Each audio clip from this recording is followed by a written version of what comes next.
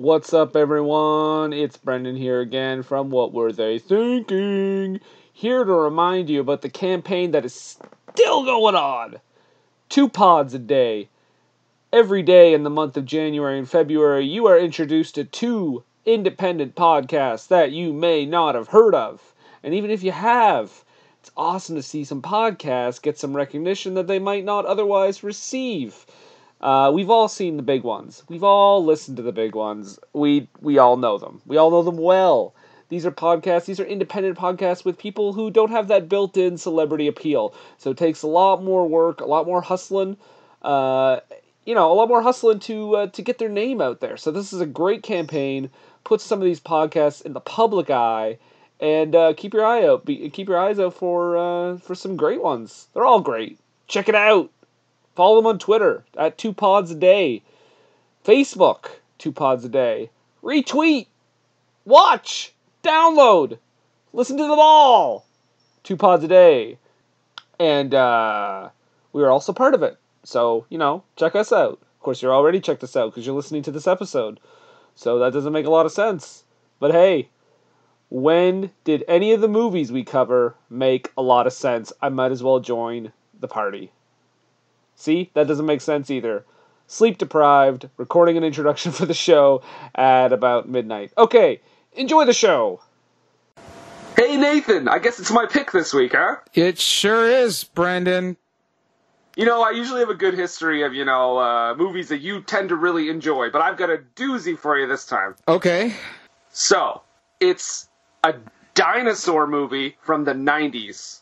Oh, well, okay, but Jurassic Park's a legitimately good movie, Brendan. I think I could tell you exactly what they were thinking with that one. I don't think we need to cover Jurassic Park. No, not Jurassic Park.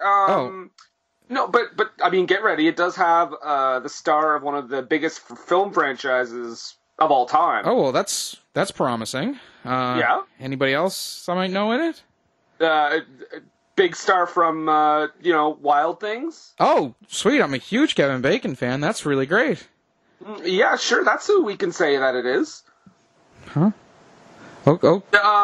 And Nathan, your favorite thing. What's that? This is your favorite thing. No CGI. Oh, great, because you know what I say. If there's a real thing to interact with, a guy in a suit or an animatronic, that's the better way to go. Or that's not the way I would have said it, but, it's a better way to go because, the actors are actually interacting with something. So this sounds like it's checking off some pretty good boxes. I'm really on board with this. Right, like animatronics, puppets, no CGI, big stars. So, Nathan, it's actually on YouTube in full, and I'm just going to send you the link right now. Okay. Oh, motherfucker! When I pick a movie, that's when I'm under pressure now. The question always comes back to me, what were they thinking now? What were they thinking?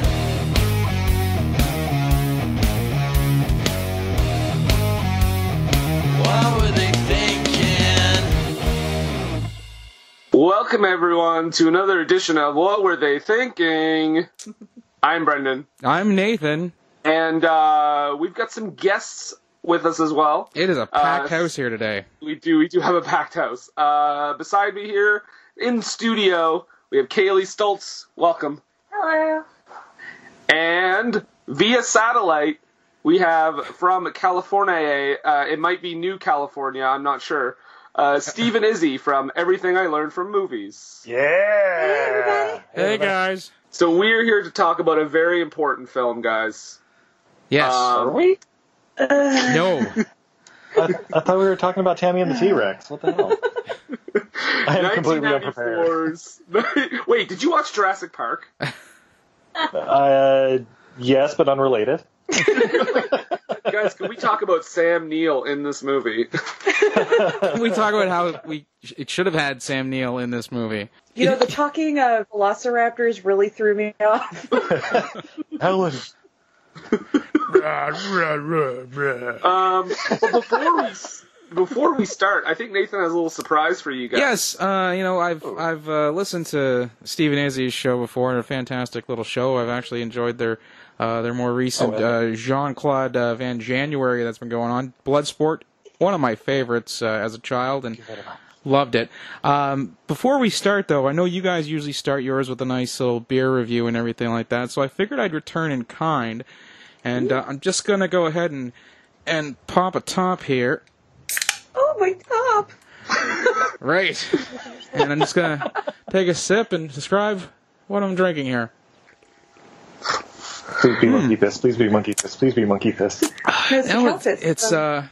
I'm sensing a hint of desperation mixed with hardcore gangsta attitude with just a tinge of regret. Colt 45. Bang on, Steve. Bang on. You do know your beer. Yes. Hey. 710 milliliters of Colt 45 will be accompanying me today. Okay, guys, you didn't even understand. Nathan is method. He's actually drinking that right now. I took a picture. I'm gonna post it. Brendan, we can share it on the website and everything. Me having a Colt 45. So I'm just gonna go ahead and take this picture here. And I'm just gonna This is exciting. This is live. forward this on to our good friend Brendan. Yeah, that's indeed. me. So Tammy and the T-Rex. Tammy and the T-Rex. God. Now, I gotta say, before we actually jump into the movie itself here, generally on this show, as Nathan knows, and this is people that are listening know, I like to get some background information on the movie before we get going. This one was not easy. What? This one was not easy to get background information on. The only real thing I will say before we get started is the director, Stuart Raffle, was a great name. That's how we got the money for this movie. won some sort of raffle. His other directing credits, I wrote down 3 of them. They are as follows. He's also directed The New Swiss Family Robinson, Mannequin 2 on the Move, Classic. Yeah. and, of course, Mac and Me. That makes perfect sense. Oh my God. He also did this wonderful movie called Ice Pirates that we had the pleasure of watching about a year ago. I think I've seen that one. It is fucking ridiculous. Well, the title says it's all. They're ice pirates.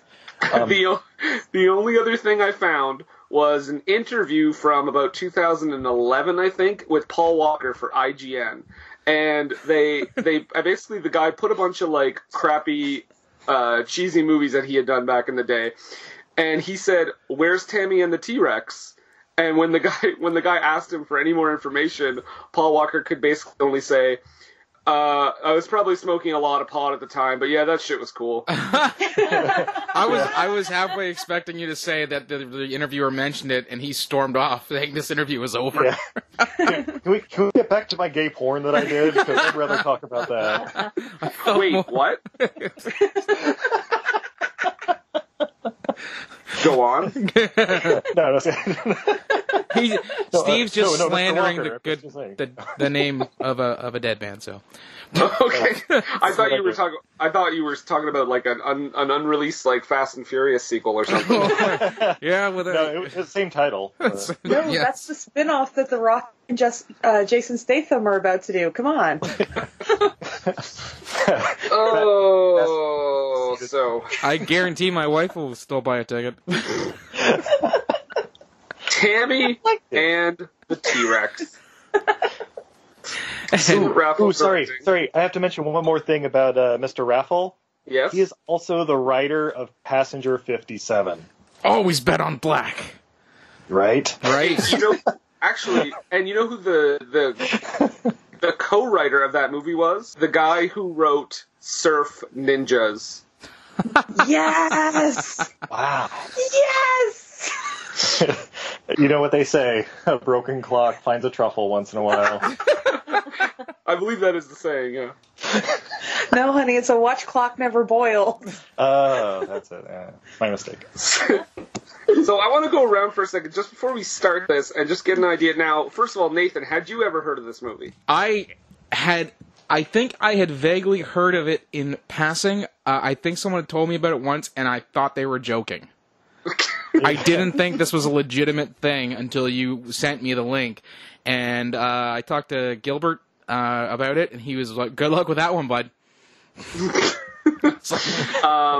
And Kaleigh, had you ever heard of this movie before? I actually had. My roommate, around the time that Paul Walker died, had gone and sort of watched all of the Paul Walker movies. Way to She told me tribute.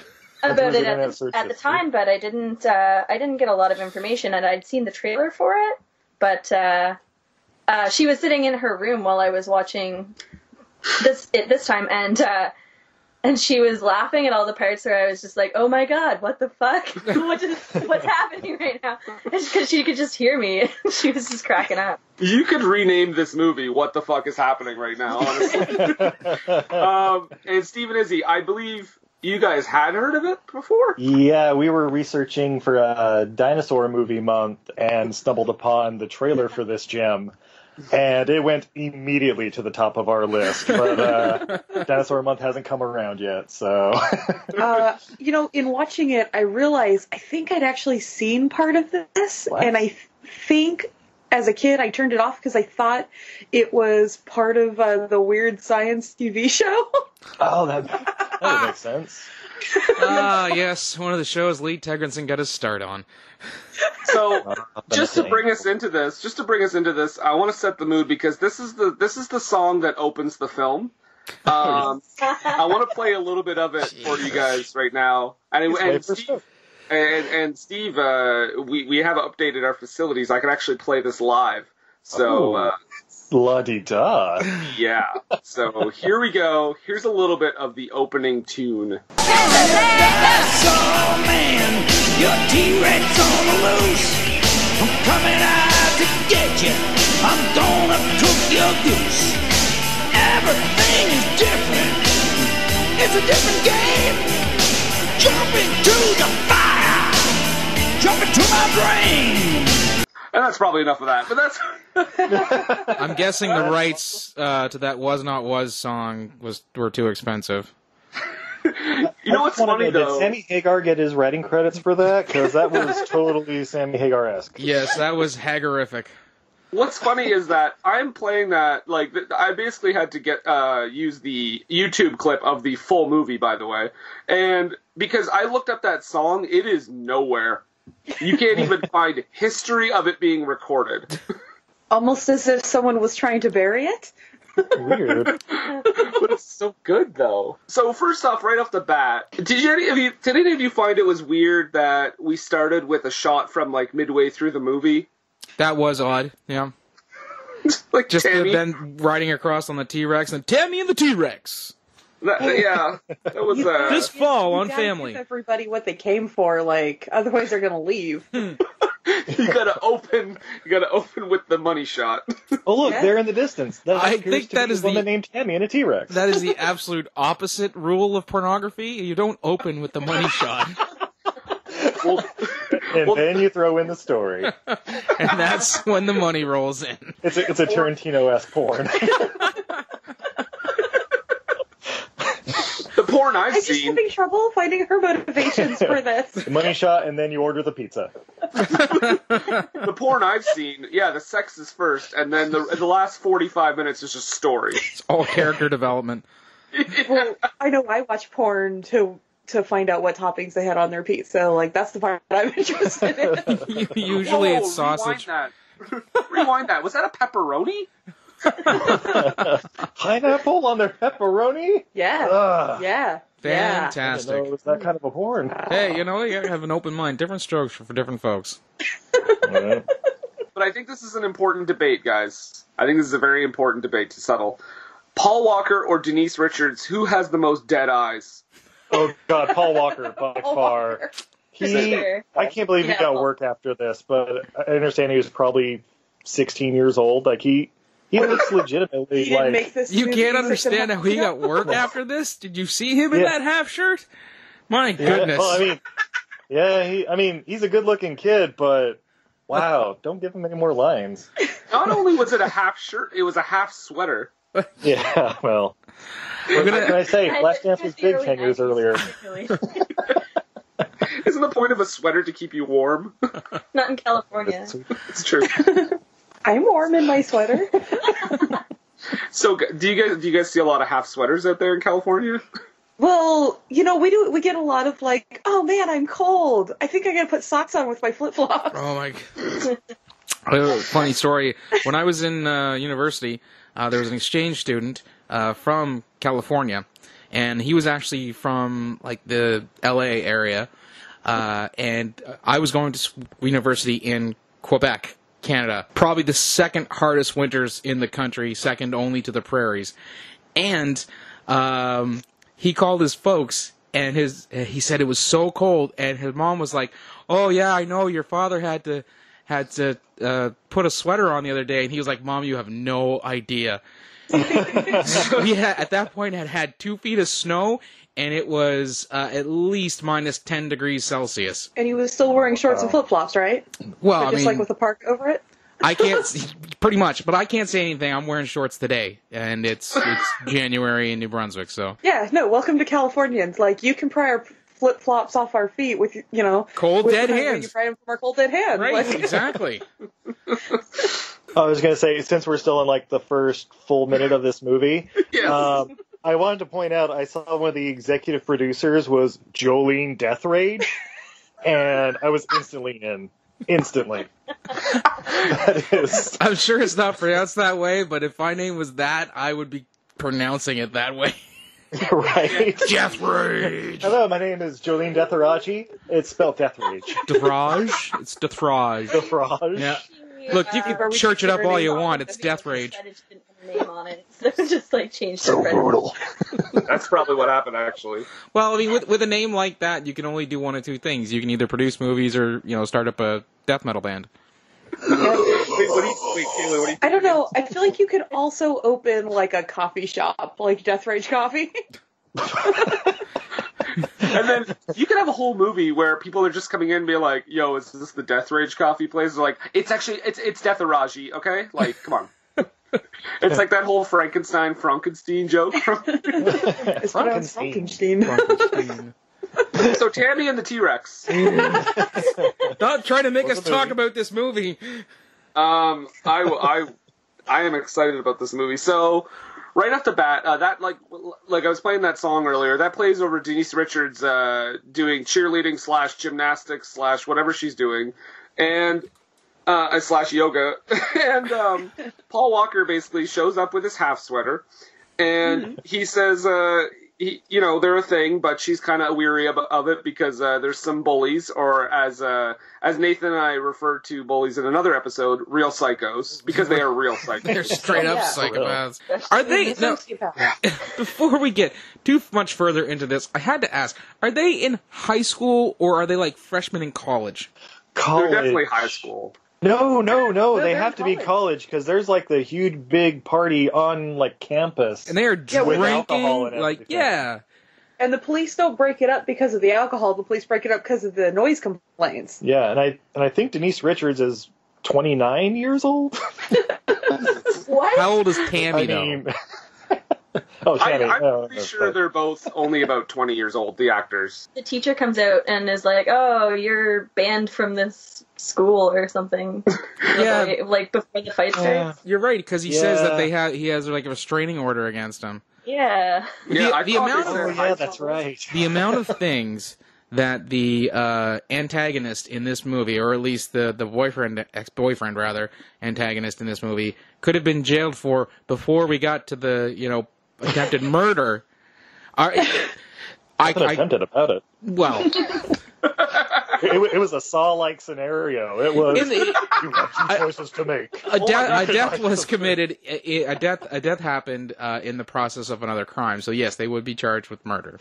We've covered that on other podcasts and stuff before too. So they're weary about the bullies. He gives her a flower. Nom, nom, nom, nom, nom. Yeah, she tells him, "No, I can't take that because I guess the flower will set him off or something," and so he eats it. Yeah, that was the first one. Was like, Well, what? He's in special ed classes. Actually, he's got his football gear on. He's carb loading, bro. Carb loading. Just like I'm doing today with my Colt 45. Paul Walker also has this thing too where he's definitely he's definitely brand new at this point, like just barely started acting. He's got this inexperienced actors thing where if he's in the scene and no one's talking to him, he just shuts off. Mm-hmm. Like he just goes completely blank. I wonder if that's how he is in real life, like when someone's talking to Vin Diesel and he's in the show. Oh god. Oh, not okay. I mean, in interviews for Fast and Furious, evil.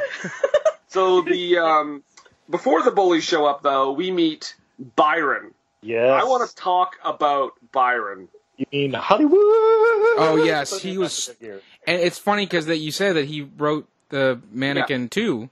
It's the same character. Yeah, it's 100% the same character. Stuart Raffle just likes token, gay, black, African stereotypes. Don't forget sassy. He was sassy. Oh. He's asking the hard questions and trying to open doors for the gay African American community who want to embrace their African heritage. Come on. I will say this about the character, because later on we meet his dad, who, spoiler alert, is the sheriff. But his dad isn't, like, constantly trying to change him or saying he's ashamed of him or anything like that. He actually just treats him like his son, which is... He just ignores him. As most dads are wont to do. But he does have one of the most on-the-nose names of the whole movie. His name is Sheriff Black. Yeah, that was... and so is Byron Black, and we were like, I wonder what the sheriff's first name is. Is it Token? And that's how they came up with the character for South Park. Exactly. That's his name as well. Huge fans of Tammy and the T-Rex. The bullies show up. Mm-hmm. We meet Billy Bad again. Yes. Bad. Again. So creative. So creative. On the nose. It should be in an Expendables movie. It's so creative. I thought his first name was Villain. Villain Bad. But this is one of the most unique fighting styles I've seen, because it starts out like a WWE wrestling match, and then it even with the elbow drop, brother. And then it turns into a dick grabbing fight. Oh yes, it's a ball grabbing good time. They literally just hold on to each other's penises until one of them lets go. It's called a Rochambeau. That's a kick in the nuts, exactly. The testicular standoff, I believe it's referred to as. Gonna grab him in the testicles, brother. Yeah, the cop said, I'm gonna squeeze. I just have to say that half shirt makes the whole thing super, super straight, too. Yeah, it's 100%. I mean, isn't that how you guys fought in school? Really you put on a... and then also the whole time Byron's, like, making comments about how he oh, yeah, and like no, go for the base. Doesn't he look over when they're grabbing each other and he's like, yeah, that's a good move. Yeah. Well, that's, again, it's the pro wrestling booking attitude of a lot of stuff that goes on in this movie. Is you got to get your shit in. Everyone's got to get their moves in. Everyone's got to get that one liner in. And then we come to find out the whole time that Paul Walker is in absolute agony. He's wearing a cup. So proof that he can act. Yeah, and also Billy Bad didn't go like, oh, this is a little firmer than I'm used to with my own. Hey, no wonder Billy she Bad wants to go out with him. Billy Bad wouldn't admit that out loud though, because he's not gay, you guys. He's not gay. Oh, of course not. No. I mean, don't let his outfit fool you. And I gotta ask, he clearly has like some floozy hanger-ons. Why is he so obsessed with Tammy when he's got like 2 or 3 girls in his entourage who are just like, yeah, Billy, you're the best. Well, those bitches are psychos too. They're the biggest psychos in the movie, but the thing they don't really touch on this movie, Tammy gives amazing head. Well, I mean, Charlie Sheen worthy. Wait, enough to make a brain spark, that's for sure. Oh, stay tuned. Spoiler alert. Tammy Grissom. So after this fight, like you said, Paul Walker's like, haha, I'm wearing a cup. You actually didn't hurt me. Billy Bad gets taken off school grounds by the cops who just happened to show up very quickly, by the way. And this is one of the first points where he could be legitimately jailed for at least 72 hours because he is uttering threats, saying several times that he's going to legitimately kill Paul Walker's character, and also he's breached a restraining order. Right.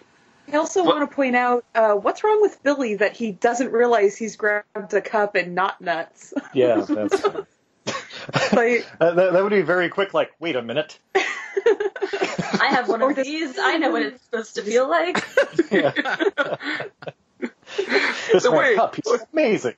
These aren't balls at all. And also, Paul Walker would have been an absolute advantage in that fight because he's wearing football pads. So here's where the movie really starts to go into Crazy Town, because we meet Terry Kaiser's character. Can we all just agree that this movie began in Crazy Town and went nowhere else? Because this movie was Crazy Town from beginning to end. this movie is the tour of Crazy Town? Yes. And Terry Kaiser is he's going to be our tour guide. But here's the thing. The movie is crazy from the beginning, yes. But if you did not know what this movie was, forget about the opening shot where she's on the T-Rex. But if you didn't know what this movie was, and you didn't know the title, you would not, until the part where you meet Terry Kaiser, you'd be like, oh, this is just a crazy, weird teen movie. But at this point, we learn that Terry Kaiser is a mad scientist who wants to put a human brain in a mechanical dinosaur. Yes. Mm-hmm. Because also, I'm not on board with him not having a mustache. I'm used to Bernie. Yeah. Right? Right. True. But now hold on a second, because he says he wants to achieve immortality. Mm-hmm. How could the brain is eventually going to die, though? It will deteriorate. Yes, is He doesn't carbon realize based. it's made But in what about cells. that green goo it floats in? Doesn't that preserve the brain? Yeah, that's brain preservation fluid, duh. You know, What there's was a I fluid in thinking? that vat. Can Science, you- guys. If someone can tell me his motivation, I would like to know. So that he can put his brain into a dinosaur, but he has to test it out first. I don't I'm going to go understand. ahead and just say hubris. Yeah, It's his ego. well, that's that's probably a He big wants part to of he it. can do it. I don't understand why he started with the T-Rex though. Go big or It go was what home, was guys. available. Maybe it was left over from when they, made Jurassic Park. From when he worked at Toys R Us. Yeah. The only- I'm almost absolutely certain it's so he can be the first person in history to say, You dinosaur.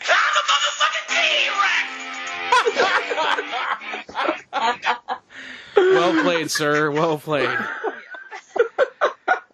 The only reason why I ask is because later on they talk about their plan is to do the same thing with robotic cats and dogs. I didn't even catch that. Yes, because the idea is that they're going to do this so that people can transplant the brain of their dearly departed rover into a robotic dog that looks and feels like a real dog, so that they'll always have their pet dog with them. did you watch the director's cut? No, I don't that remember it is. at all. It's a part of their plan, because once they figure out that it works, that's one of the things that they want to do.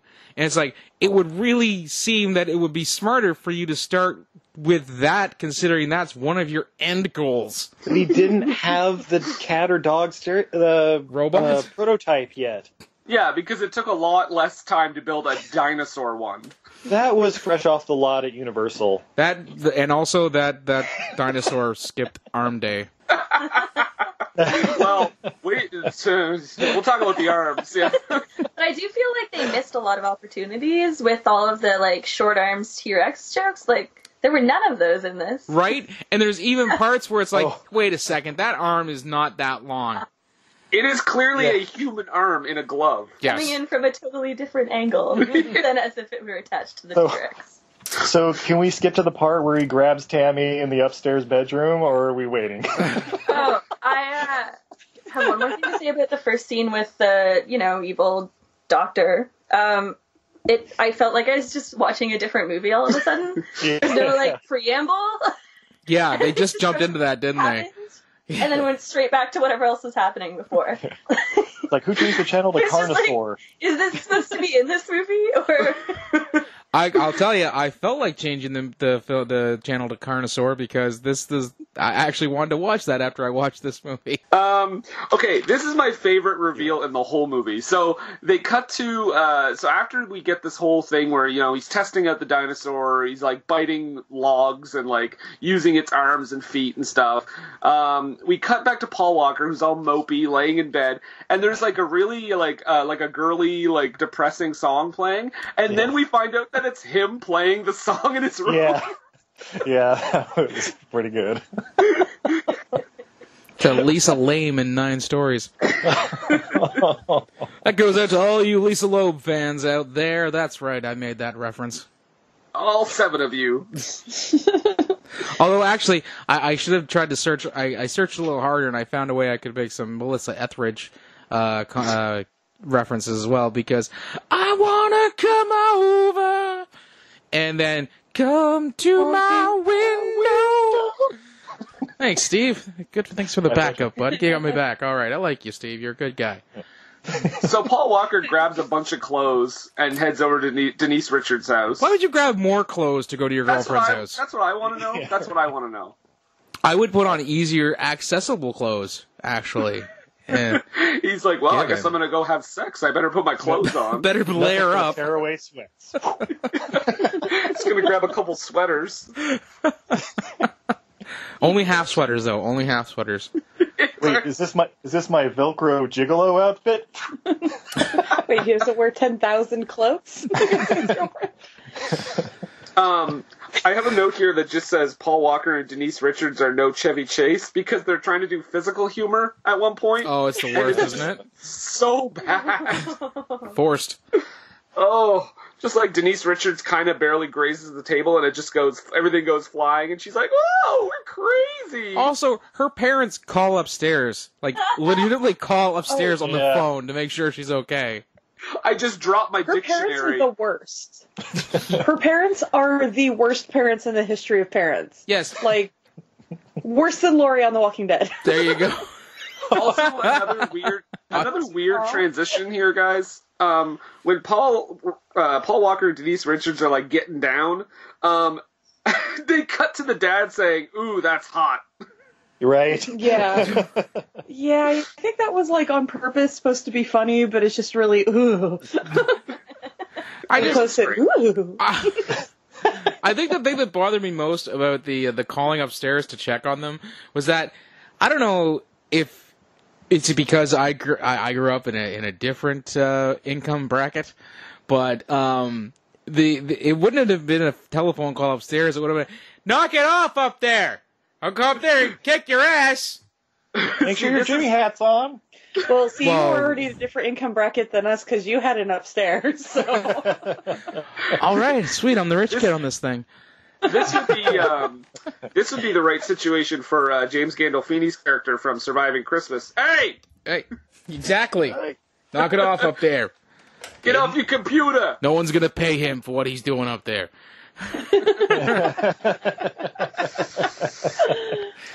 So yes, Izzy, I wanna just go back to your comment about them being the worst parents because they see all these bullies and they just basically let them in. Yeah. Yeah. Yes. These Yeah. murderous And thugs. while one of them actually screams, "It's a gangbang." The mom does. The mom goes, "It's a gangbang!" They don't even call the police. I think she's on the phone with the police at the end when they're running out. Oh, okay. At the end. I Like, feel- my mom would have been like going after people, like just hitting them with anything she could grab. She'd be like, "I'm gonna beat you with a cat." I feel that the people who are writing this were trying to say that they were gangbangers, but I don't think that they got the spirit of the word, because they definitely got that mixed up if they said it's a gangbang. Also, now we're up to about 6 or 7 more crimes because we got a home invasion, stalking, kidnapping, trespassing, false imprisonment. Really? Honest to God, the police in this town. Yes. They should have That's what brought the back the death penalty just for this case.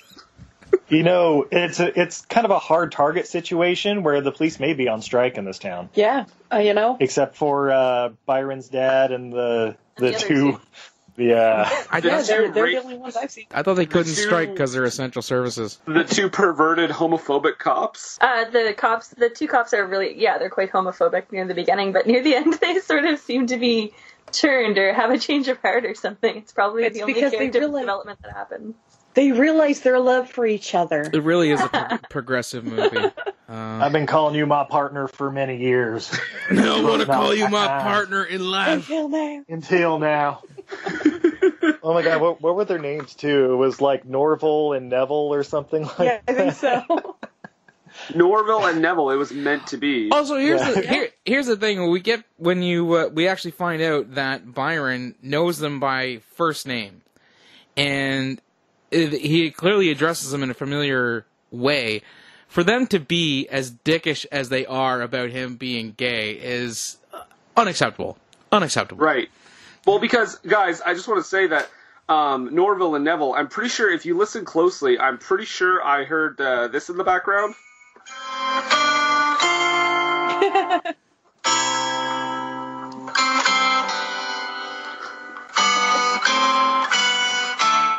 So, the real psychos... Yes. First of all, I have a note that says peekaboo Paul, because at one point Billy looks out the window and Paul Walker just goes, "Hi!" Like around the corner. Hey,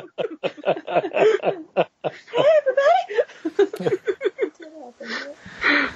But yeah, they catch him. They beat him in the back with a baseball bat. Yes. And then they put kick him in him a the bit. trunk. Yes. Yeah. They went really, really, really over the top. They did not have to do that. Like on the bullies or like just I don't know. It was just like they're very unwell people. Right?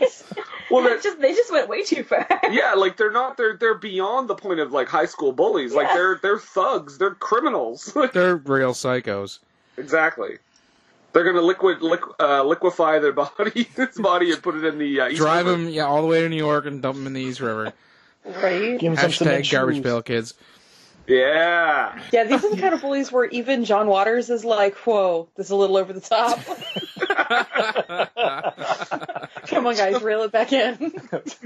So these real psychos take Paul Walker in the trunk to the zoo / wildlife It's a safari park. It's a safari park. Okay, because every animal is just in the same area. Yep. With no enclosures whatsoever. No, just the gate. Yep. at the front, and that's it. Which is a very like flimsy gate.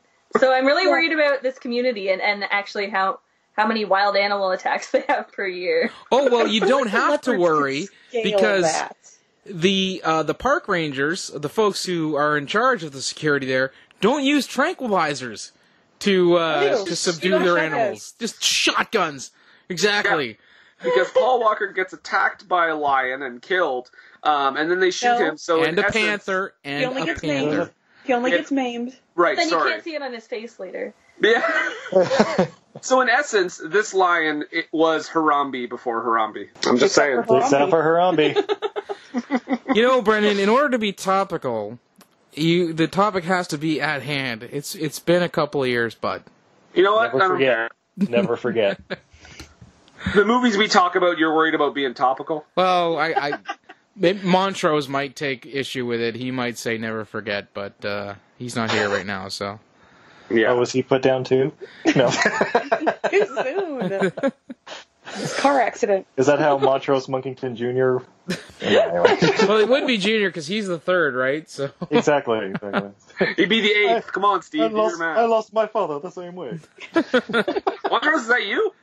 Asphyxiation. I don't find this funny at all. Hello, this is the ghost of Montrose Monkington Jr. Not Alan Rickman at all. But this is for another episode. But Nah. to bring it all back home, I'm pretty sure they would use Speaking of dead celebrities, tranquilizers. Paul Walker. I'm pretty sure they'd use tranquilizers instead of shotguns. When they take Paul Walker to the hospital, and Tammy... Linda Vista Hospital. Right. Linda Vista Seen on Hospital. Ghost Adventures. Oh, Yeah, there's an episode of Ghost Adventures where they tour that abandoned haunted hospital. Okay, I'll have to check that out. Season 3, episode 6. You're welcome. When Tammy and Byron show up, what was with the dude at the desk? Oh, yeah, what was that? Oh, Jesus. He just kind of shambled up, looked like he was going to freak out. They cut over to the desk nurse, and they cut back, and he's gone. Because it's an abandoned haunted hospital. He's a ghost. Was he just, like, dying and then collapsed? He's dead. It was a ghost. It's an abandoned hospital.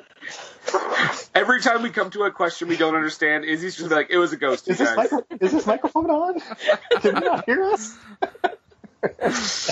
Oh. But yeah, what the hell is Byron wearing? That's a question that could be asked every scene he's in. He has a different costume in every scene. Yeah, he's representing his heritage. Don't judge. I'm gonna judge that hood. You know what? I thought Canadians were supposed to be the least judgmental ones here. Hey, least doesn't mean none.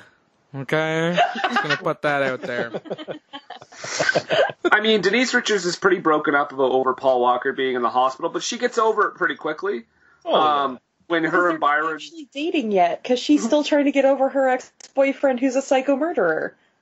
She kicks Billy bad in like the weakest possible way, and then they kind of have like a cat scratch off. Yeah. Yes, and Byron even says to Weasel, "Scratch your eyes out." Right. And then they look at each other and laugh. Meanwhile, in the background, Paul Walker is on his deathbed. Yeah, right. Showing no signs of a lion attack. Yeah, you're right. Well, because you don't want to mess up his like face. A black eye, and that's it. There's actually a couple of notes here that I have about Terry Kaiser, because he shows up here at this point. And one, he's smoking in the hospital. Perfectly acceptable. Not. Historical smoking. Right. There was a porno joke. A porno joke / also a gay joke. Uh-huh. Because he says, I've seen her in movies, and he's like, trust me, you didn't watch those. I didn't take it, the emphasis was that you didn't see that movie. It was like, you didn't see that movie.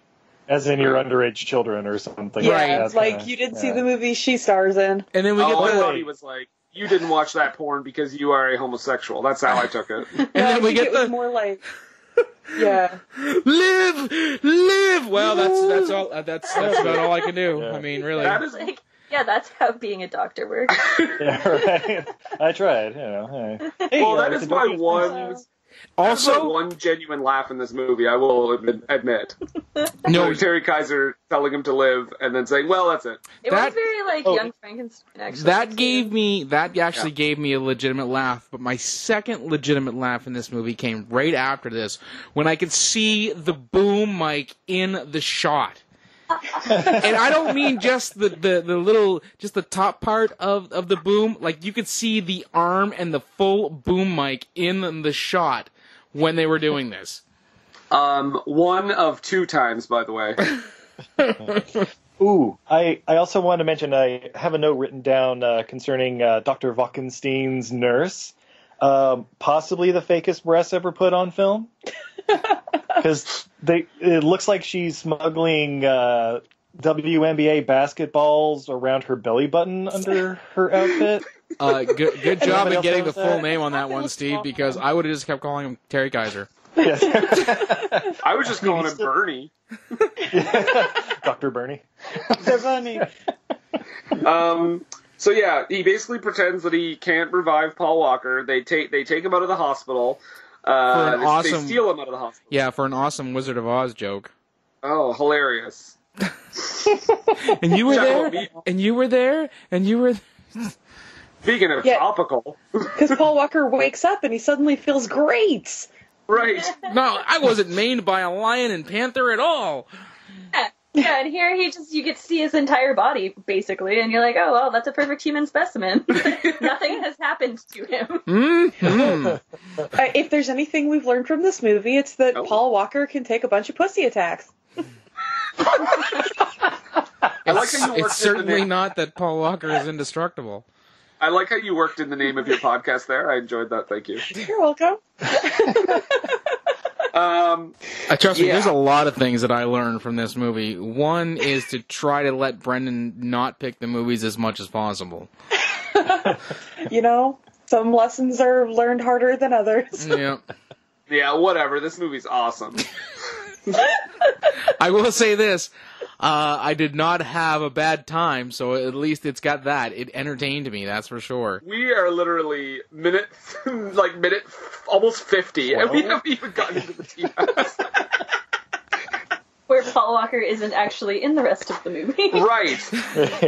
So we get very quickly, he goes back, they take him to the warehouse, they do the I guess, if this was on your show, Steve, I think this would run away with the Fuck Science Award. Yes.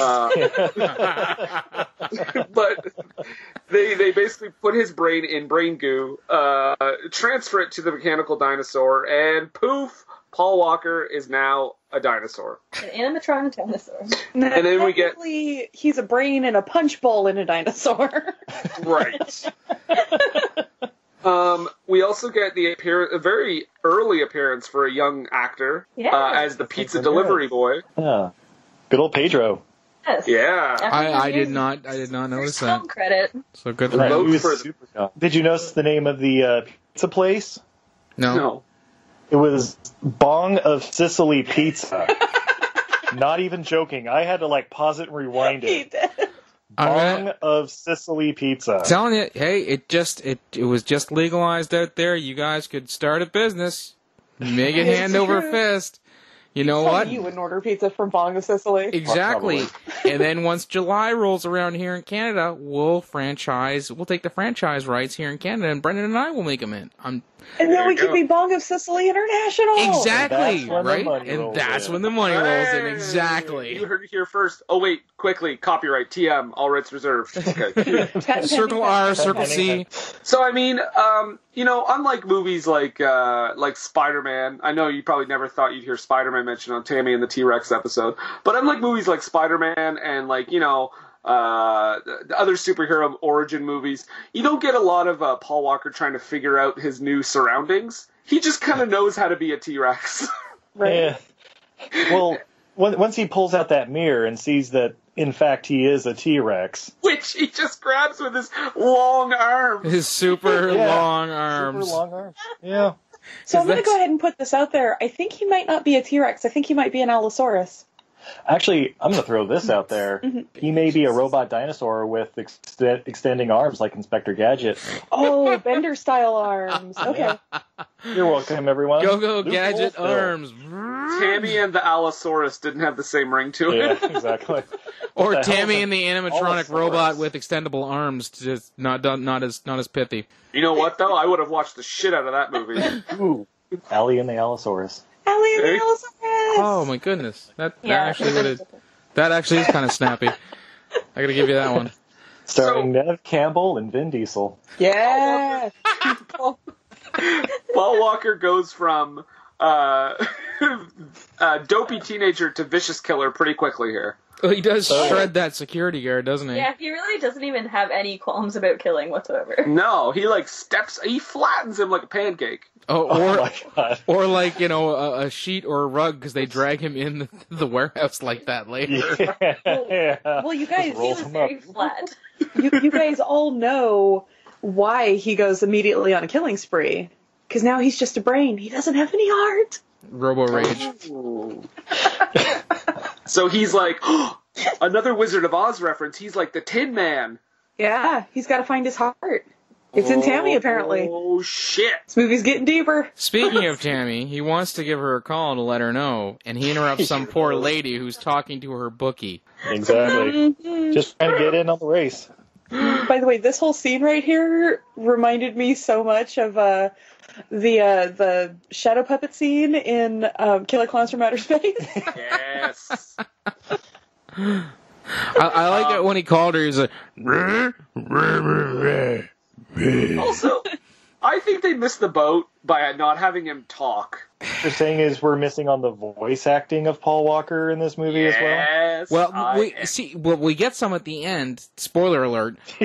But now that you mention it, yeah, it would have made sense because he gets that ability at the end of at the end. So why wouldn't he have that ability while he's the dinosaur? If he could talk as a dinosaur, we miss out on him being friends with his token friend, and we miss out on the dinosaur charades later. Where else are we going to put the rose eating in? Otherwise, that scene is stupid. They should have just had that scene anyway. Yeah, because otherwise, only then it would have been a stupid scene. Yeah, only then. Right. So then now it's poignant and romantic and endearing. Indeed. Yeah, those are the words I was looking for. So we're gonna flash cut to the party where nobody is dancing in tempo. Nope. Considering that we've already made the garbage pail reference, I feel this is another situation where that comes up because we had a situation like that in that movie where everyone was dancing, but the music was not on tempo with how they were dancing. And maybe it's my OCD, I don't know, but it really bothered me. It's actually a really common thing in movies because they don't get the rights for the specific song they're going to use until like later, so they don't know what song they're going to be using.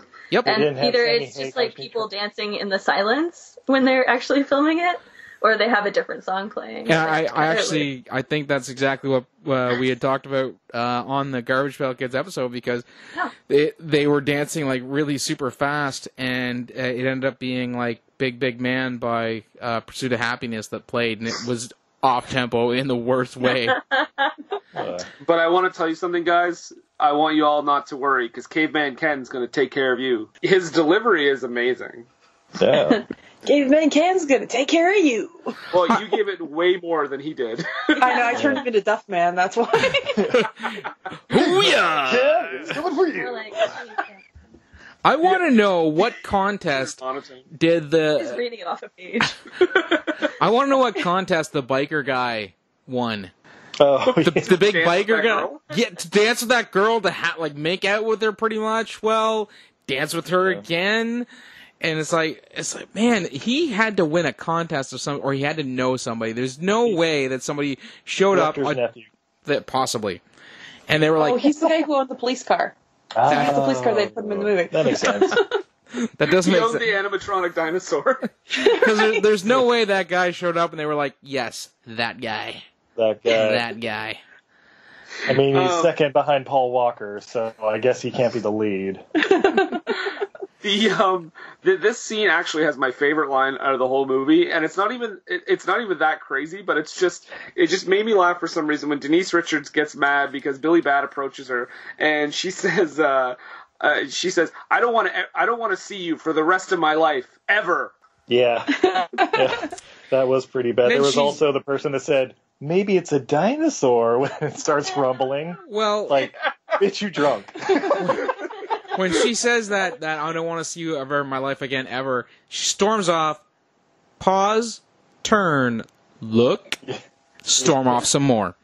That's right. I want to make sure he sees me storming off. Realsies this time. I was expecting her to say, "Stop looking at my ass," and then continue walking. Again, better writing than anything in this movie. Yeah, that's what we're good for. But by the way, that he actually seems to listen to. He's been stalking her and attempting to kidnap her for years now, it seems like. Her just saying, like, "I think you're a piece of garbage because you killed my boyfriend, never look at me again," is what the part where he's like, "Oh, shit, I think she means it." I should get my life together. I really need to reflect on my life choices. Maybe I went too far. Well, and didn't it give off the tone of a scene in like a romantic comedy where they have like their first breakup? Oh, yeah, where there's the misunderstanding because, like, he trips on the dog leash and she thinks he's, like, trying to murder her dog, and it's like, no. Wait, are we talking about Mikey? Yeah, just left him in the wild animal park. What's the big deal? Yeah, it's not like I'm the one who killed him, it's the lion, and they shot the lion, so justice is served. It was Except for Harambe, not Billy Bad. Going back to it, don't care. Dicks out. You know, just when the world was healing, Brendan, you had to pick that scab. Well, you know, If I can do something to raise awareness of a 10-year-old issue. Because it's all about the awareness. Let's not actually change anything. Let's just be aware. Bird flu. Can we talk about We Are the World? So, Paul Walker Rex lays to waste all the bullies in the scene. Kills every single one of them. Well, you know why? Because Weasel peed on him. Right.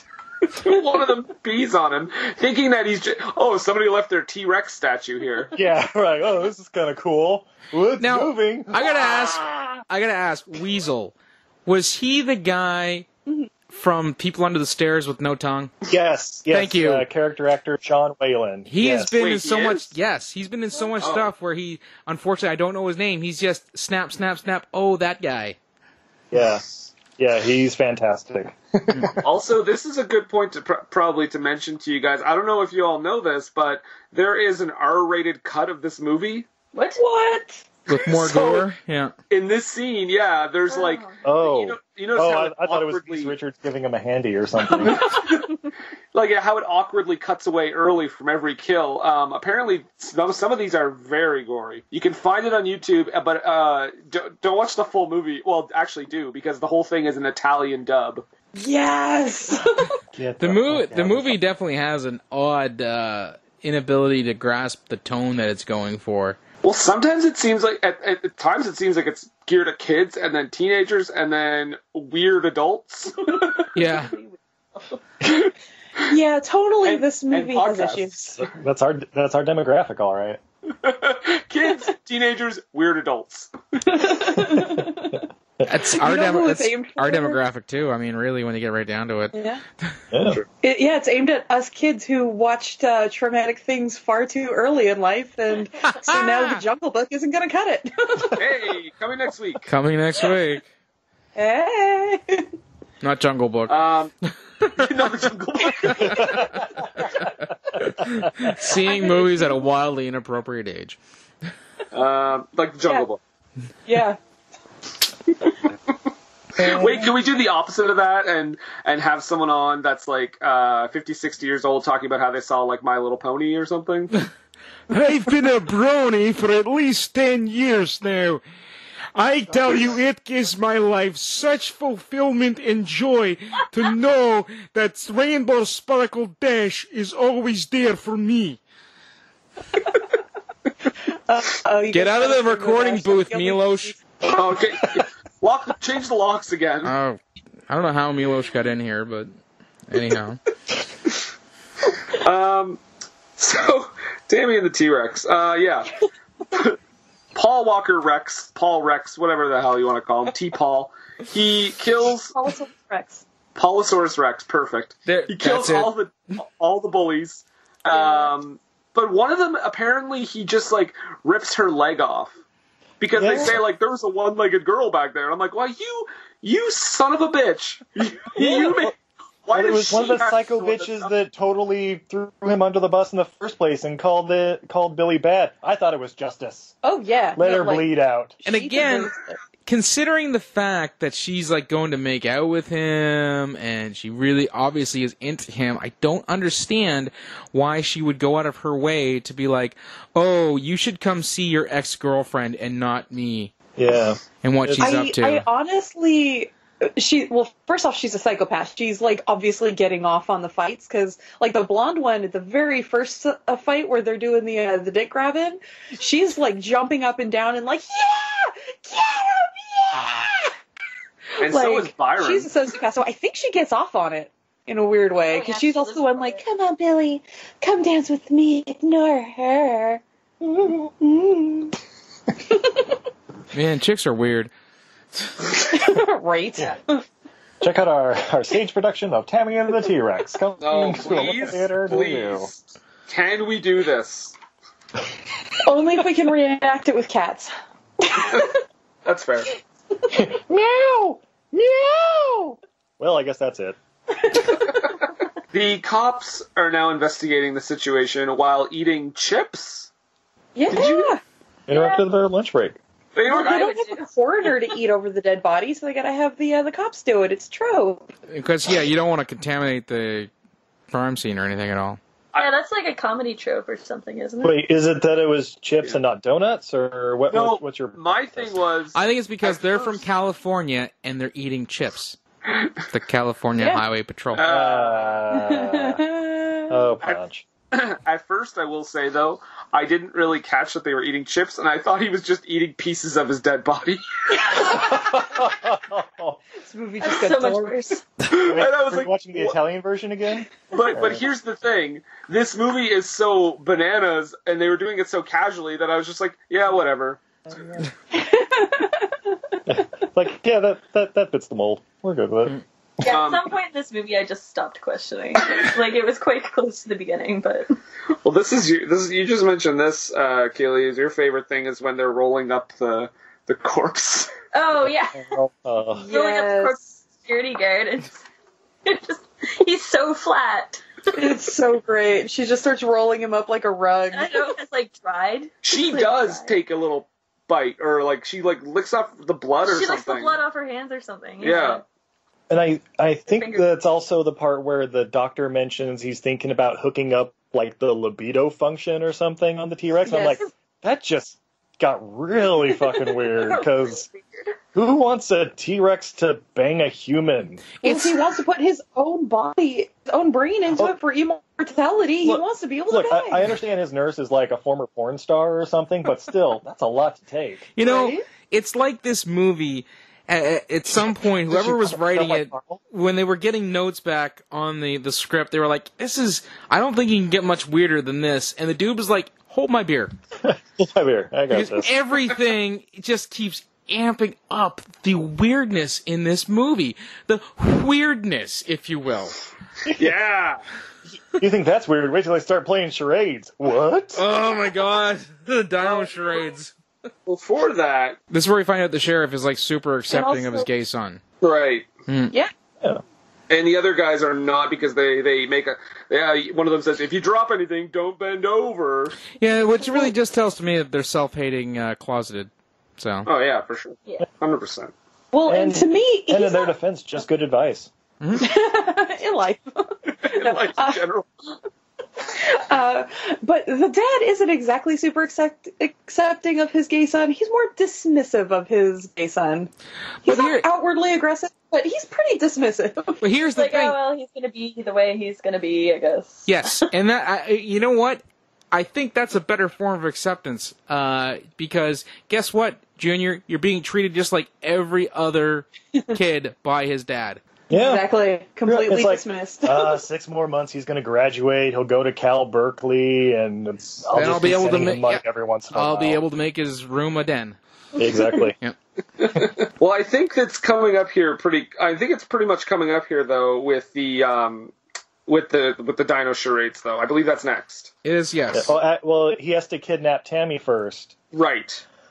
The dinosaur, Polosaurus Rex, shows up in Tammy's window, takes her to a shed somewhere, or a barn. Yeah. As she wakes up, we get one of the craziest scenes in the movie, and that's saying a lot. Why I gotta know, why is there like a full-on rural barn nearby her suburban California house? For the same reason, there's like a safari. Yeah. Well played. Well So played. that I can actually answer as So a lifelong Californian. California actually is mostly farmland. Like, you never see that part. But, like, even in Los Angeles and that, you don't have to go very far to start hitting farms. Oh, it's funny. I actually just had the same discussion about Montreal with my wife last night. We went to Montreal a couple of summers ago, and I was like, it's really weird because when we were going there and we were driving there, it was like farm, farm, farm, farm, city. Yeah, that's pretty much how it is. Like, different counties have different, like, ordinances in that, and when you go from, like, a city to, like, a town, the towns, at least here in California, they're trying to, like, keep them more rural, so it's, like, suburban, like, you have city center, suburban, cows.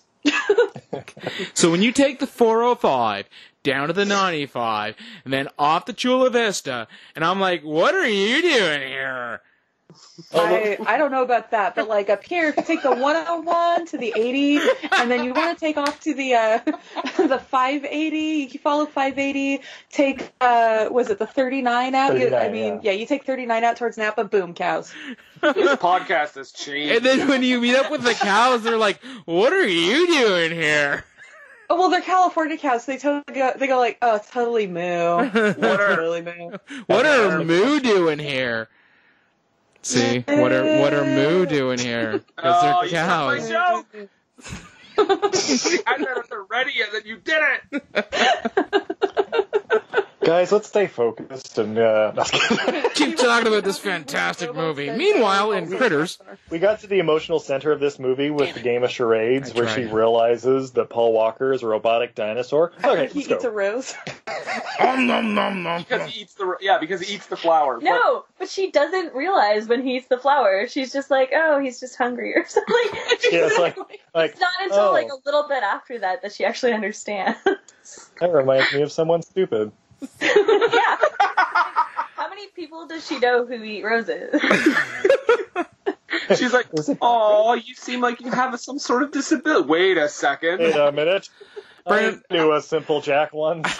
Brendan, I gotta- He was wearing a half shirt. yeah, if they could have got a half shirt or half sweater for this dinosaur, she would have known right away. Brendan, is this the least plausible scientific movie we've done? It has to be.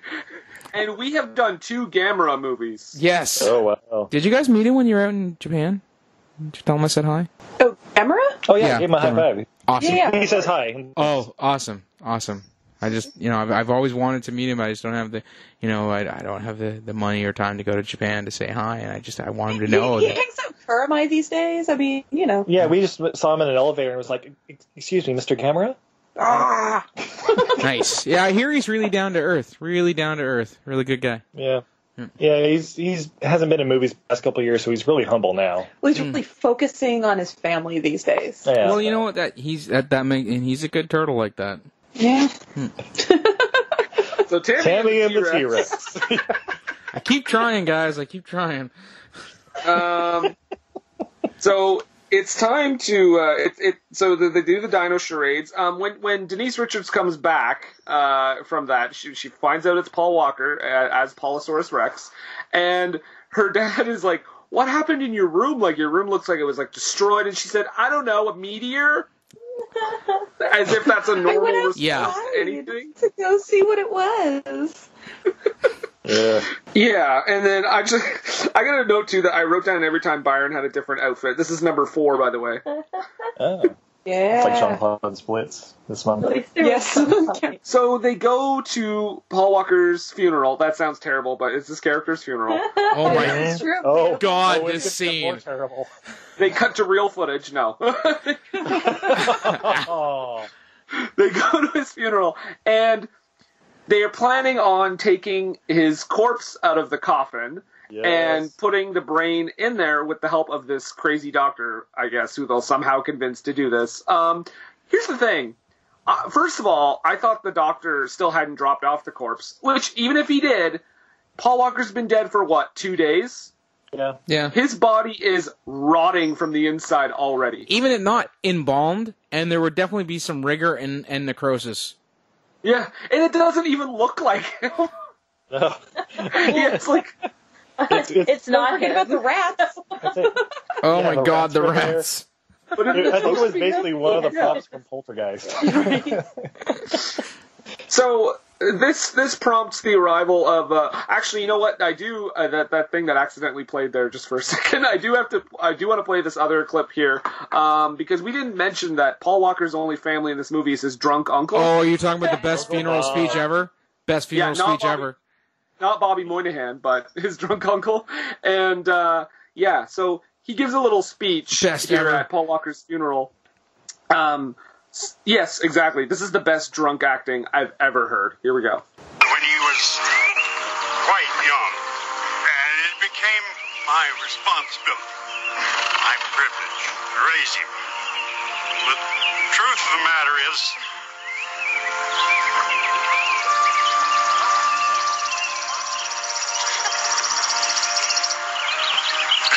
Everybody knows I'm just drunk.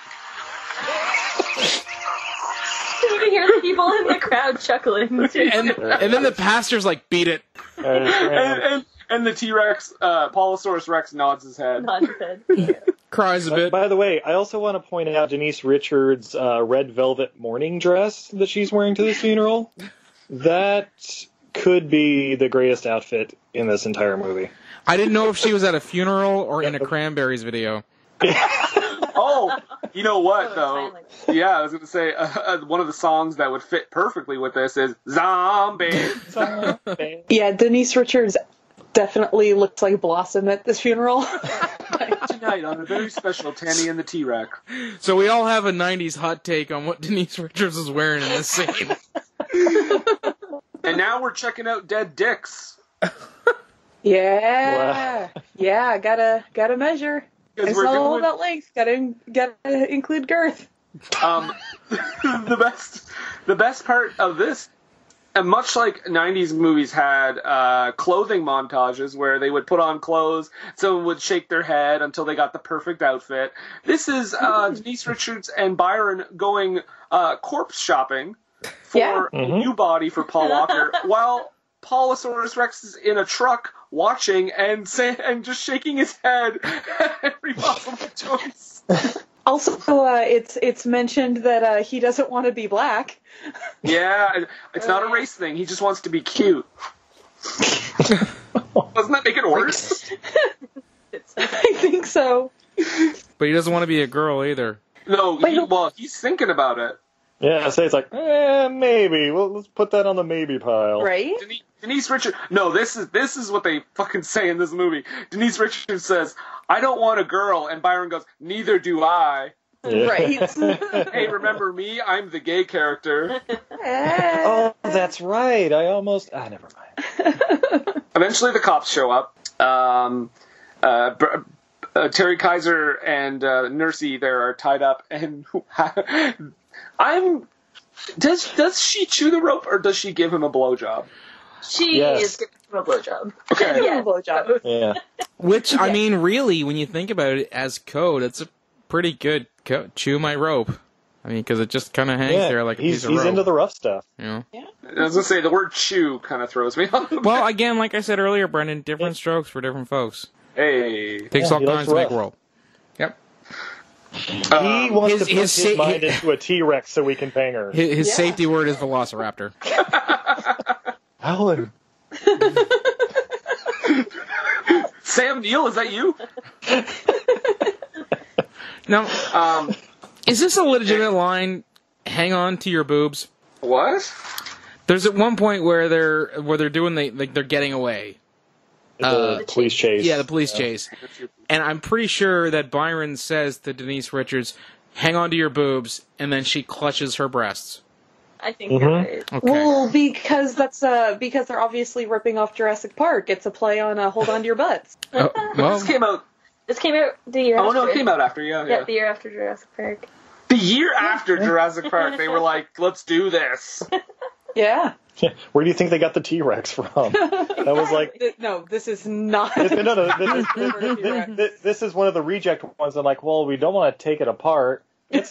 Wait, isn't that Weekend at Bernie's guy doing a movie? Or the Mac and Me guy doing a movie? Here's another part. We were talking about the two homophobic cops. There's this part here that's very unfortunate. They almost drop a hard F. Yeah. Do you guys catch that? Because they're like, "You're fat, your son." Yep. yes, they did. Yeah. Why would you even say "you're fat"? Like, why would that even be a way to describe that? Like, it's just a weird phrasing anyway. What year? You know what I mean? It's for favorite, right? What Your year? favorite son. What year? What? 94. Obviously. 94. No, it's I'm his not favorite saying- son. Sheriff I'm not Black saying has there more were- than one son.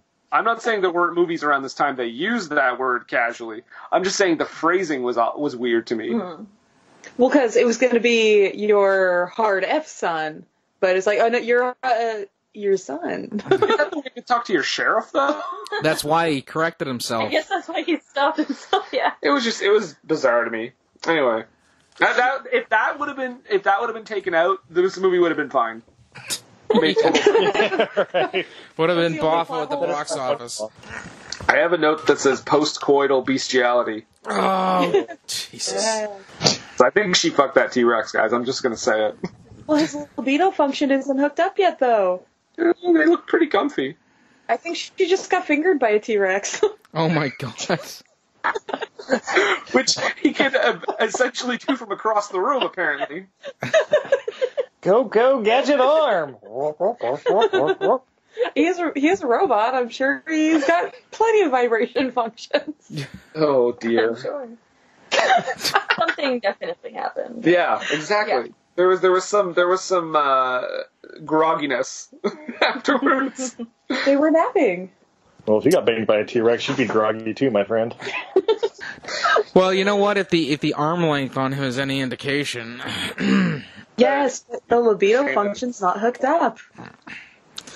Yeah, but it's still his brain. I mean, he doesn't need a libido to perform sexually. Yeah. Denise? Sure that's exactly what you mean. Wait, I think Kaleigh going to go into depth about what she's talking about. Please continue. Saying, it is a robot. So I mean, if Tammy took certain steps to, he probably wouldn't need a libido. He wouldn't need to want to be having sex. He would just be. I'm sorry, you must be cutting out. We're not getting explicit details here. I'm sorry. I wasn't prepared for that. Oh. Now I'm just imagining like the RoboCop sound. I shit you not. We were watching RoboCop 2 right before starting this. It is on IFC. Byron gets his final great costume of this movie as his bike gear. You know what? Just before we get to that, during that whole chase scene, you know what? A thought popped into my head, so much so that I had to make a note of this. Couldn't we have just watched Monster Trucks? No. Like the Lucas Till film Monster Trucks? Wait, that is not a good movie either. What? No. But it was written by a 6-year-old. No.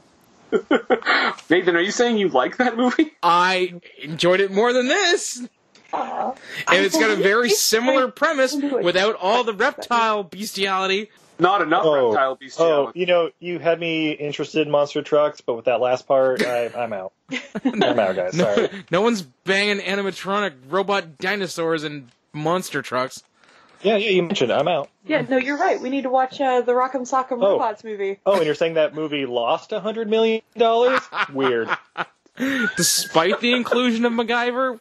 I don't know what you're talking about. P.S. Nathan, not to spoil anything, but coming soon. On board.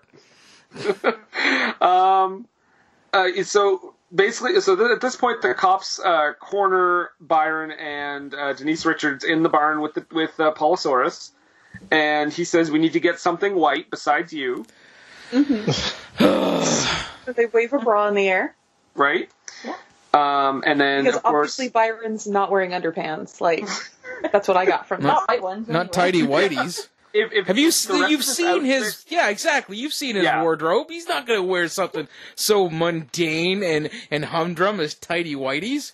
Good Lord! It's free balling.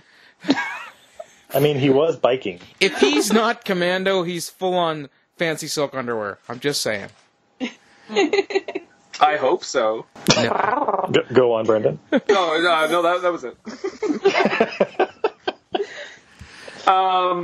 So there's a big standoff here, and then it turns into a Mexican standoff because Terry Kaiser shows up with his nurse, and they basically say, "Oh no, it's fine. It's just a mechanical dinosaur. There's no brain in there. Definitely no human brain in there." And this kid totally just stole my robot dinosaur. I just need it back. Yeah. Yeah. So they go in with their giant tranquilizer gun, and Polosaurus eats Terry Kaiser mostly off screen. Oh, yeah. By the way, except in the Italian dub version. Robots. Right. Yeah, tranquilizing a robot. Yeah. They didn't tranquilize the lion, but they're going to tranquilize a robot. Yeah, you would think they would get some sort of EMP type device. Yeah, they just need a big magnet. Yeah. Harambe. I mean, they just used a taser in RoboCop 2 to take him down. By the way, 15 minutes ago. No. Wait, are you watching it while we're recording? Well, it's RoboCop 3 now, but... Yeah. Oh, yeah, the Citizen Kane of RoboCop movies. Yeah, it's like a RoboCop marathon. They're probably going to do the straight-to-DVD stuff here in a minute. Yeah, RoboCop 7! RoboCop 3 was straight to video. Did that get a theatrical release? RoboCop 5, Citizens on Patrol. Wait, what? With Steve Guttenberg. Michael Winslow making all the RoboCop sounds. Dead or alive, you're coming with me.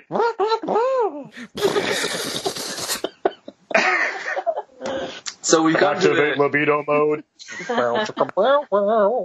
we've come to the conclusion here. Yes. Terry Kaiser has been eaten. The nurse, I think, just takes off, runs away, and then they. Oh, I was gonna say when she's taking off and it's like in slow mo, she like has to pull her shorts down. Did anybody else notice that? No, I noticed that. Oh, okay. Just want to make sure I wasn't the only one that dreamed it or something. I don't know. And then they shoot the fuck out of Palosaurus Rex, but like Kaylee was just saying with the tranquilizer, it's a mechanical dinosaur. Yep. There's nothing, unless they're shooting it in the brain, there's nothing to kill. Well, they could kill the hydraulics. I mean, that's really that's as close as you're going to get. And they are the sharpshooter equivalent to stormtroopers. These guys, there's legitimately a broadside of a barn, and they're barely hitting it. It's true. They're taking some of the paint off. Yeah, what can we say? They went to the Stormtrooper School of Shooting. There you go. So, I would like someone to explain this final scene without, like, as straight as possible. Oh, you mean the Whitesnake video with the brain in the jar? Yes. I want to hear. I want to hear a straight retelling of this scene. Okay. So the epilogue. Here's the epilogue. T-Rex. Here's what happens. Oh, sorry. Sorry, host. Go. Okay. Tammy's parents are outside tending to their lovely, nicely appointed suburban Californian home, garden and lawn. Tammy shows up, super happy. They're a little concerned about that because, you know what? She's been through a lot. She should really be a little more affected or sad. Then she goes upstairs where she is keeping her boyfriend's brain alive in the brain goo with a video camera and a computer. She then proceeds to dress like Tawny Katane in a Whitesnake video and dance while sparks jut out of Paul Walker's brain. Meanwhile, he has a vocal voice box thing that's going on. He can talk now when he couldn't talk when he was a dinosaur, and that we also come to find out that sparks equal brain cum. Yes. And that's when the money rolls in. And the sequel. And another point towards her parents being the worst parents ever is that he's just up there, but her dad's kind of like, it makes me uncomfortable. I'm a little concerned with this. Her boyfriend lives in her room and can watch everything she does. Right? No, her boyfriend lives in a punch bowl in her room. I'm going to tell you guys this, as a dad of two girls, I will take a brain in a jar who can see everything over some horny douchebag with a working penis.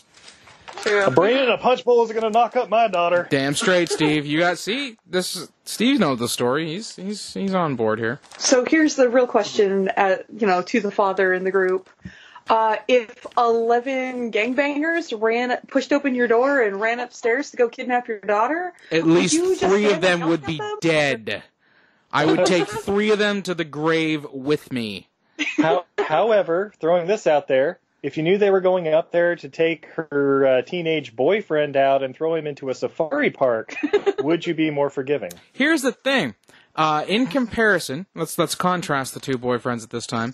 One seems to be a genuinely sweet guy, who actually does love my daughter and has at least some legitimate affection for her. The other is controlling. And is on the football team and wears half shirts. And eats roses. Well, and we all have our quirks. Good with the bad.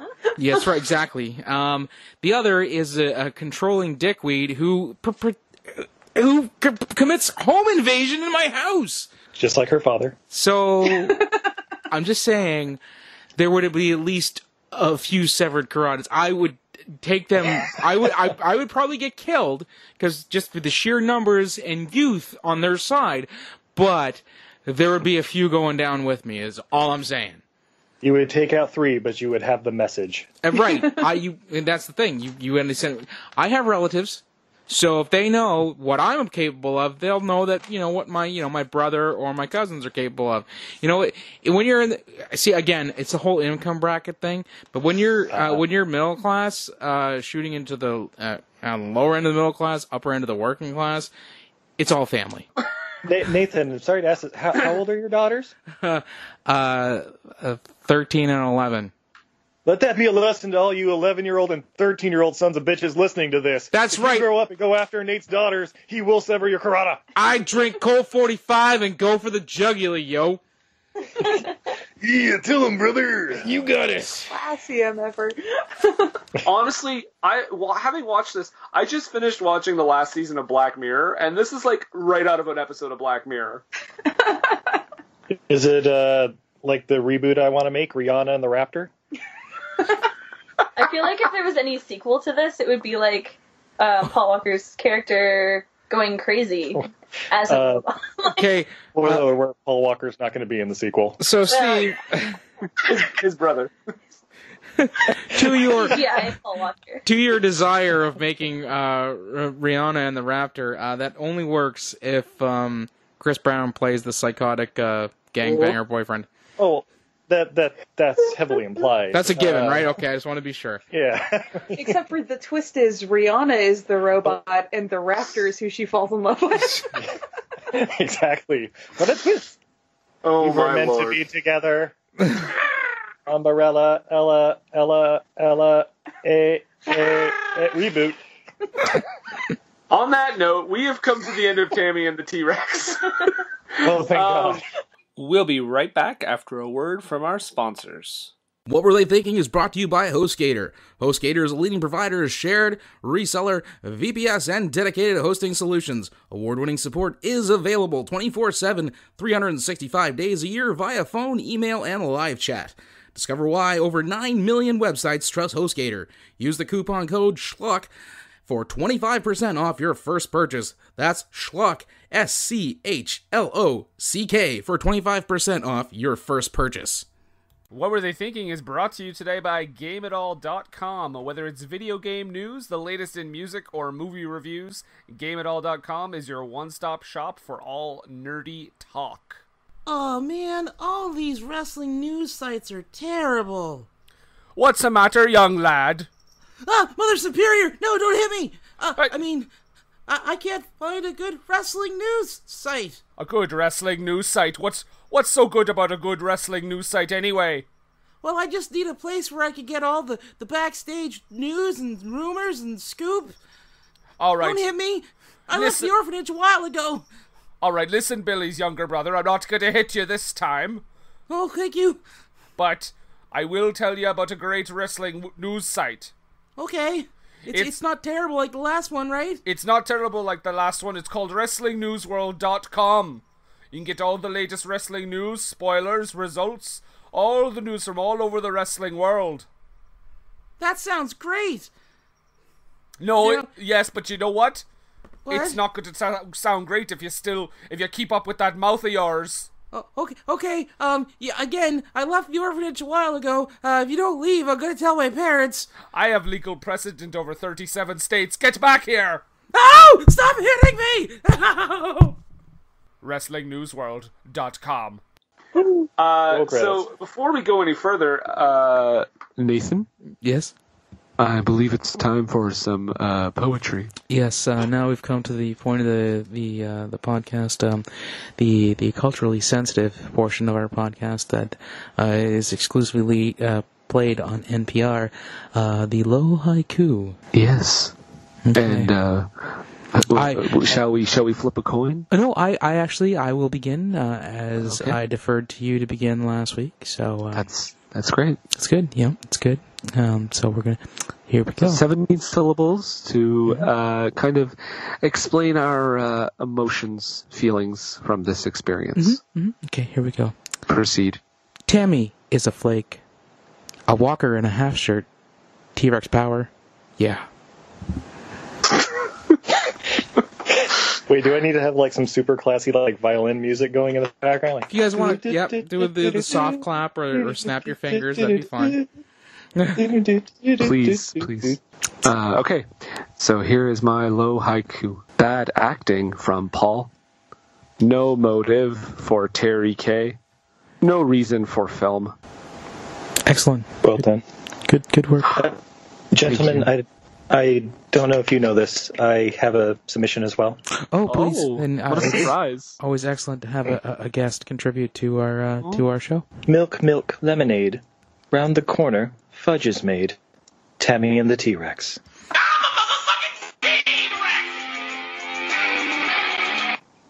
Thank you. Well played. Well played, good sir. Well played.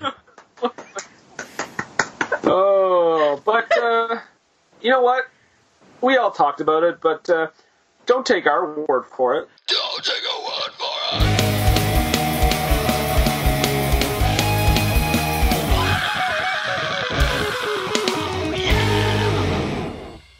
You might have to.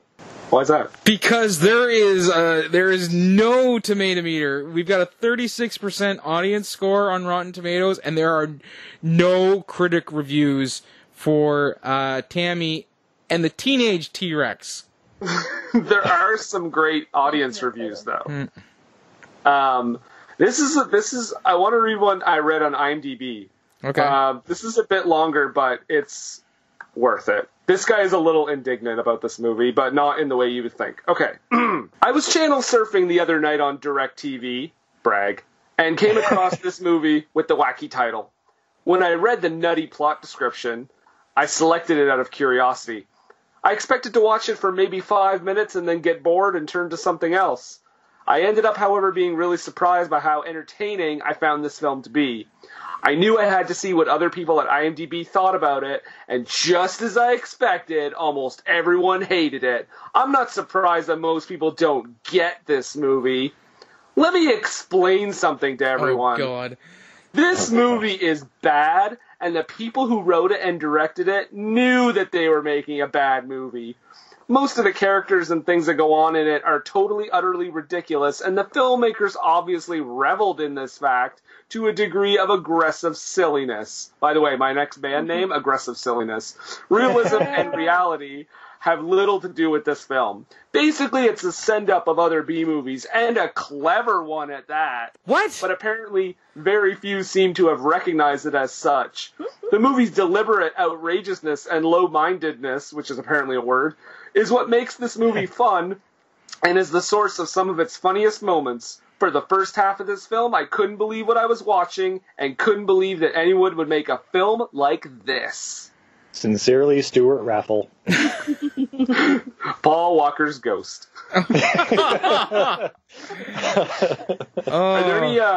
there any audience ones you I'm just flipping through. Some of them are not the best put together, but here's one. I've seen many films in my life, but none has invoked such hate and spite as Tammy and the T-Rex.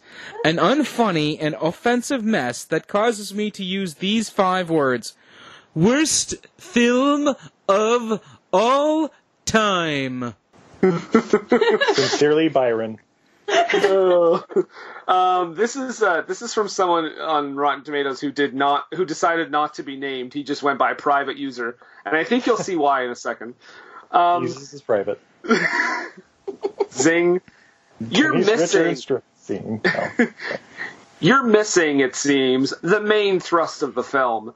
The T-Rex is an allegory for virgin love.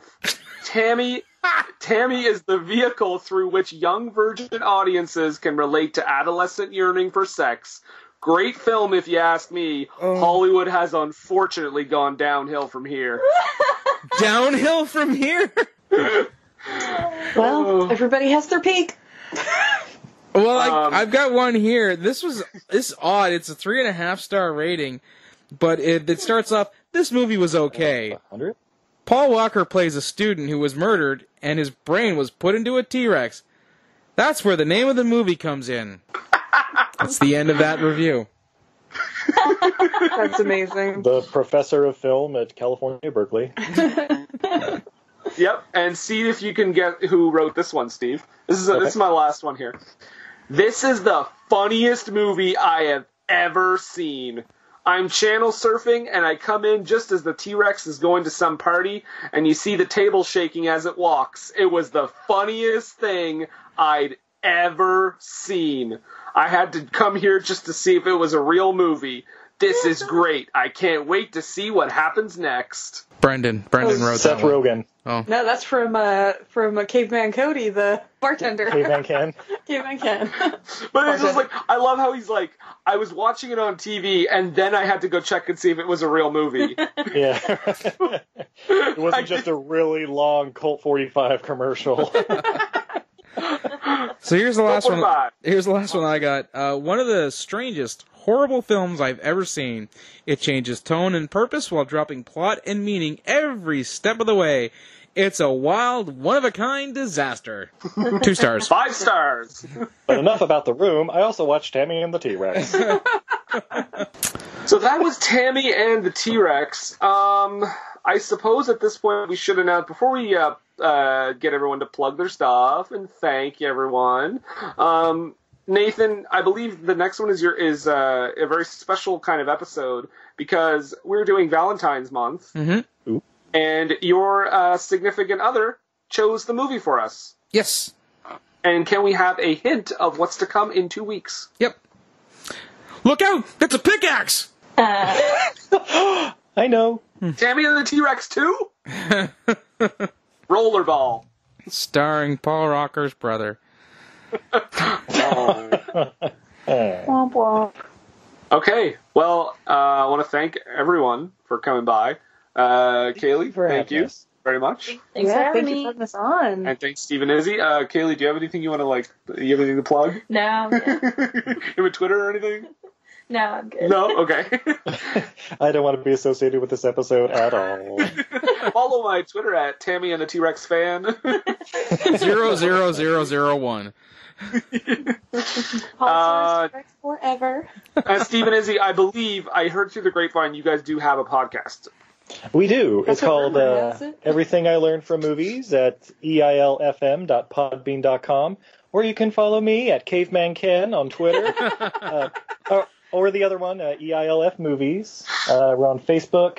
We're actually just wrapping up Jean-Claude Van January. We have a very special interview coming up with the star of Kickboxer Retaliation, Elaine Moussi, who worked with Jean-Claude in that movie. And is also just a badass in his own right. Is this generation's Jean-Claude? Yeah, pretty much. And he's Canadian. Yeah, from Ottawa or Toronto. Ottawa. One of those. One of the capitals up there. And Somewhere up in the Great Frozen North. and Goddamn Yanks. and join us in February when we celebrate Black Superhero Month. Oh boy. So you guys are watching Spawn? Yes. All right. Spawn, Steel, a Bar Black Superman. It's a 70s blaxploitation one that Black sounds Panther amazing. coming in February. Yeah, you can do a live Black Panther thing? There'll probably be a mini episode of Black Panther, but we shall see. We could talk to the guys over at the Serena Theater. There we go. See what's their slow night. Live podcast recording in the theater. Look, let us in with all this recording equipment. There's nothing untoward going on. Don't worry, we're not going to be doing video. I mean, look at us. Look at us. We don't even have pants on. Why would we do video? Oh, boy. So, yeah, check us out. Awesome. All right. Well, Also, Nathan, don't forget Montrose Monkington TV on YouTube. Montrose Monkington the Third Esquire and Friends on Facebook, and also at Montrose the Third #3 RD on Twitter. Some unfortunate news in his world. The recent vlogcast that was recorded has been somehow lost, so his first vlogcast is a lost episode. But he is vowing to recover. What with the Royal Rumble coming up, he is promising a good Rumble review from a previously really good Royal Rumble, and of course also the videos for the upcoming Royal Rumble as well. And don't forget the special episode of Montrose Monkington Jr.'s Ghost. Don't tempt me, Steve. You can also follow us if you want at WWTT Podcast on Twitter and Instagram. You can also find us on Facebook, or just search What Were They Thinking. And we're on all the podcatchers, of course. If you're listening right now, you are listening to a podcatcher, but we're on YouTube, Podbean, iTunes, or Apple Music, whatever it's called, Spotify, Google Play, Stitcher, and, what are the other ones, Nathan? Human Sentai Pocket Pod Knife, Al Jazeera Network, also the Teddy Ruxpin Appreciation Society. But we're just somehow we got a 15-minute spot on Fox News at 4:45 a.m., so you can check us out there. I'm not talking about that. Well, I mean, it happened. We need to pay the bills, okay? I don't know. I thought they didn't allow foreigners on that station. I pretended I was a huge Trump fan.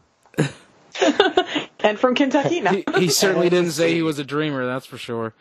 Well, they might say that I'm a dreamer, but I'm not the only one. I thought you were just going to say, but I'm not. Oh. But I'm not. Not a dreamer. But yeah, that was it. That was Tammy and the T-Rex. Again, thank you, everyone, for coming to talk about this movie. Yeah, really appreciate you guys taking the time. And Nathan, just to wrap up, I guess, do you have any questions? I don't see how you would, but do you have any questions about this movie? Well, is it not so much the movie? I mean, if you take a robot and transfer a human brain into it, is there actually a gel that would actually help keep a human brain alive? And if so, would that human brain then kind of divorce itself from its previous moral code, where they're a good person, and just go on a random killing rampage, and then I guess get some sort of remorse and eat a rose and then hide in a barn, and really I guess with all that coming into question, I guess the big query here in this situation is, Brendan, I really got to know. Yeah? What were they thinking? Hi, I'm Ellen, and I'm scared we exist in the Matrix. I'm Jaslyn, and I'm bad at ad-libbing. And you're listening to High Expectations, the promo. For our international listeners, you can appreciate our cute New Zealand accents. For our local listeners, you might bump into us in the street 3 times in the same hour. Our podcast is about pop culture, sexuality, relationships, interesting hobbies, banter, and ragging on each other. You can find us on Apple Podcasts, SoundCloud, Pocket Casts, Podcast Addict, or anywhere you might like to find podcasts. Yay, please subscribe. Goodbye.